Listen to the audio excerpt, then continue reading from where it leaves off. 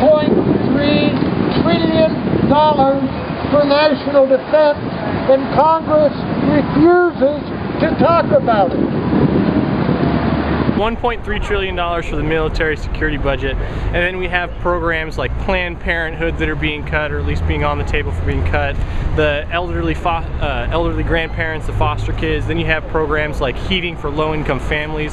Why is that on the table, and why aren't we talking about the military budget? Why aren't we talking about things like the war that has been going on for years now, that's being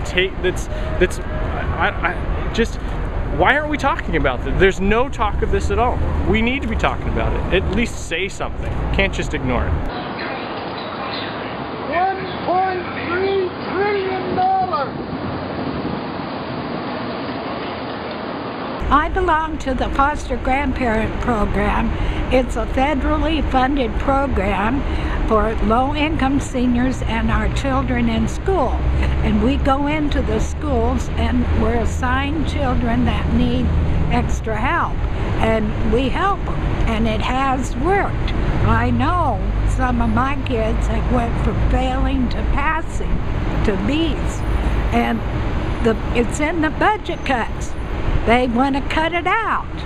We can't afford it, and Congress won't talk about it.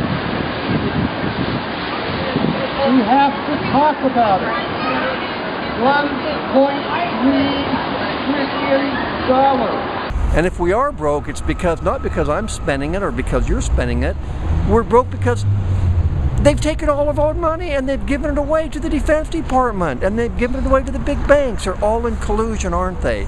It doesn't take a rocket scientist to understand that this is the biggest lie that we've ever gone. We have so much money, we don't know what to do with it. We give it to stealth bombers, we give it to drones, we give it to bogus wars in Iraq.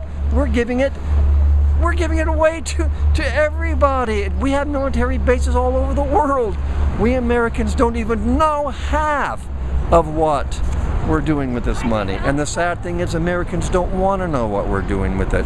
We're the United States of amnesia, aren't we? $1.3 trillion for national defense, and Congress refuses to talk about it.